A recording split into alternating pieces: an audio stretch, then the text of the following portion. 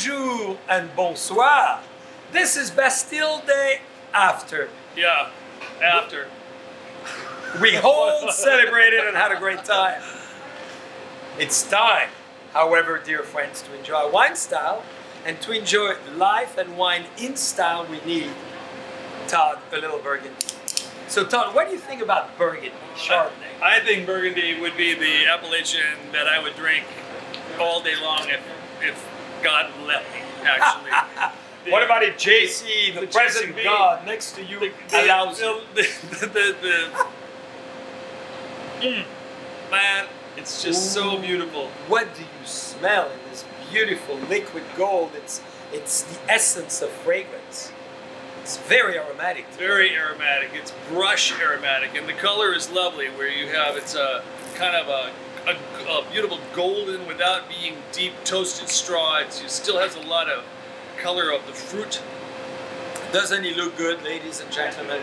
Todd himself, Todd, dear friends, is managing the whole cheese program and charcuterie program at the famous Oakville Grocery. Look at his world. I mean, that's the world I want to be in. It's a culture for sure. I want to lay the cheese. I want to eat it all. That drives me wild. There's only a few places I get as wild as here. Cheese stores can have an effect on people. Clearly, it does, and there's no reason not to have the effect on people. It's genius. It brings animals to the table. Like a lot of people bring animals to the table, but not in this way, not in the same way as cheese does. That's actually very well said. I've never looked at it this way. It actually, but at least it's the animal product of what they generate. But and the animal is still around to kind of enjoy you enjoying it, as opposed to say a steak. It's safer than a blood sausage or the whole chicken. That's right. He won't produce any more of that chicken. Yeah, the whole chicken is really good for everybody except for the chicken. Again, because of Bastille Day and in the store, I have to say, personally, I'm kind of a Francophile when it comes to cheese. And while we do feature California and particularly local cheeses, when in doubt, France wins out. And so in honor of... And it has nothing to do with... No, of course not. Totally independent of my taste. Didn't help me getting hired here or nothing. What we've done, though, is two classics today. One of them is goat and one of them is cow. The goat cheese today is a pyramide, is what it's marketed as now, but there is in France, when you are there in the Loire Valley in Poitou, you can get what's known as a Valençay, and it's in the Loire Valley. Each of the little towns has a shape of the cheese that they produce, and in this case of Valençay, they do a flat top pyramid. I mean, I'm using my finger that haven't been cleaned for weeks, of course, specifically after Bastille Day. But look, dear friends, how gorgeous. Valençay. Blooming rind cheese that has an interesting history that when originally formed, thank you, it was a cheese designed in honor for the Emperor Napoleon, and it was a full pyramid in the shape of the Grand Pyramid. And he had had a somewhat difficult campaign through Europe, through Egypt rather, and when rumors of this had met the house where this grand pyramid cheese was going to be served, the Lord Talleyrand took out his sword, this is the legend, and lopped off the top, because apparently the Napoleonic Council did not want to see any more pyramids. They were good with that. And so Valençay was born, and it's a really beautiful cheese. You know what I want to do, if you don't mind? I'm just going to cut it. Absolutely. Let's be entrepreneurial. Wow. And you can sort of see this one's in perfect shape. You get a bit of what's known as rind ring, and it's underneath the blossoming rind, and it's a bit of liquidy, goat's milky beauty.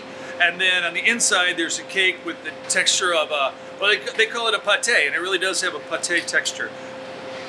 Oh, this one just has the barn all over it. This is like the goats are headed that way, and the wind is blowing this way, and this is a cheese to eat with white wine, brilliant with white wine.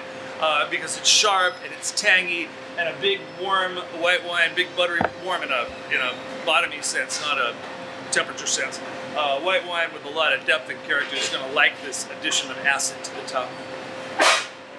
I cannot tell you how suave and rich and intense and mouth-filling the two are together. I mean, that beautiful ring that you show shows perfection. This is the perfect time to take it and enjoy it. And I got to tell you, dear friends, what Todd does so well is understand the timeline of cheese. Because cheese is born, grows in age, has a peak, and then obviously it's not as great if you wait too long.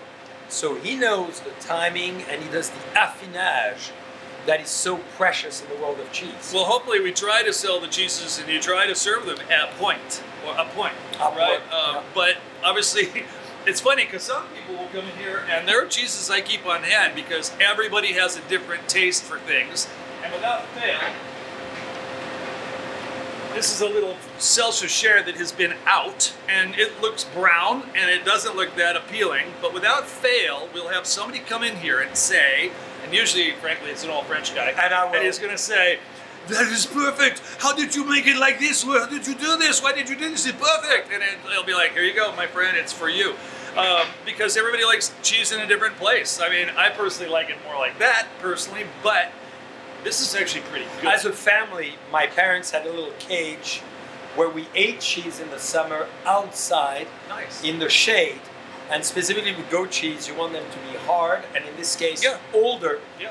And that mushroom feel is amazing on the cheese. An old Crottin de Chavignon looks like a little dropping of the animal that made it, frankly, but yum, delicious, you know? You want to be on four legs and go after it and eat every one of them.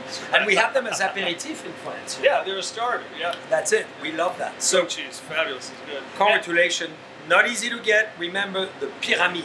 Yeah, pyramide. It's a Loire Valley. It's seasonal as to how ripe it is. That's some of the other things about it. At certain times of year, right now, in midsummer, they're in shape because the kidding has been finished and the milk is still flowing and the cheeses are only a couple of weeks old and they're pasteurized, which is how we can get them this way.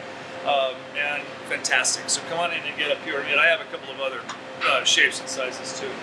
And that's a piece of art. This. I mean, look at that. This is another cheese. I think this cheese loves Chardonnay for a couple of reasons. It's called Morbière. And this is a cow's milk cheese. In this case, it's raw, which means the cheese is aged for 60 days. It's from a company called Montsayer that is considered one of the best Morbier companies in the world. They make raclette too. They do a couple of other things. It's an Alpine cheese, or a foothills of the Alps cheese. But what is really a good story about Morbier, for me, is that whenever you see a cheese that has a very fine cut in curd, which would be things like Gruyere or Emmentaler or Appenzeller or Comté, that means that where that cheese was made originally, the cheesemakers would have to bring salt with them on the back of donkeys, and so the more salt they had to carry, the harder the load for the animals that were making the cheese with them. So the way to avoid having to use that much salt was to cut the curd finely, and then press it. And so you get a cheese that's quite firm and compressed. And as opposed to cheddar, which is a place that's made with a lot of salt. And so you can have your curds be pretty big and you can kind of squeeze it and let it dry in a cloth bandage. And that's called cheddaring. It's a different style of cheese making. But what's cool about Morbière is because the animals make 30 gallons a day each, you have to do something with the curd. And in the days before refrigeration, you would milk the animal and you would make the cheese right away, and by cooking it a little bit, and you'd create a curd, and then ash from the fire would be laid over the cheese for the daytime while it sat there and the animals were out in the pasture eating again, and the ash was to prevent flies. Similar to the same reason why tapas began, because a cracker was put on the sherry to keep the flies out of the sherry. And so one grand idea after another, the ash is laid down, and then the cow is brought in from the field and milked again, and the second curd goes on the top. So one of the curds is a day milking, and one of the curds is a night milking. And so when you get one like this, if you actually split the cheese in half down the line, they're the same flavor, and they're the same animal and the same milk, but the textures are different on these cheeses. One of them is chewier with less fat because the animals have been chugging around all day, and the other side is big and creamy and buttery, and that's because the animal has been sleeping standing up all night and gets milked in the morning before it goes out. So I love this cheese for that. So do you like the morning or the evening? I like both sides. Ha ha ha! That's a good answer. So with that, we have a famous wine. Oh yes. made by Gregory Patria, an amazing winemaker who's been a great friend of over 21 years. And he makes this amazing, charismatic Chardonnay from Les Ursulines, which is the order of the Ursuline sisters, were the winery of my parents, Jean-Claude and Claudine Boisset, started in 1961. Nice. So this is an old historical cellar from 1640. And this is a great wine, screw cap, which makes it very cool and easy to go on your picnic, on your cheese journey, morning or evening. Yes. Have this wine for breakfast. It's actually highly recommended by all the local doctors of Burgundy. 10 a.m. A 10 a.m. juice. It's outstanding. And this, Doctors with that 10 a.m. 10 a.m. chewy. cheese. This is a good morning pairing, by the way. Good morning pairing. But I'm going to try more. you know, I have to say something about this while we're here. One of the great things about working for you, my friend, is the nature. While there's always this great cheese and this great food, what has really been impressive for me has been the historical context of the buildings that we're standing in and the work that you're doing with other historical buildings and sites in our neighborhood and now in France. You just acquired something in Normandy, so you can actually go up and down. You can spend a week in France and hit a different winery in a different region for every day and be with Jean-Charles the entire time, which is impressive. From morning cheese, morning liquid gold, right, all the way to the end of the day. To Marseille. It's great to be involved in the history and place that we're experiencing here. It's a joy and a blessing to be living in the Napa Valley, but particularly to be learning so much about it since I've been here, man. It's been great.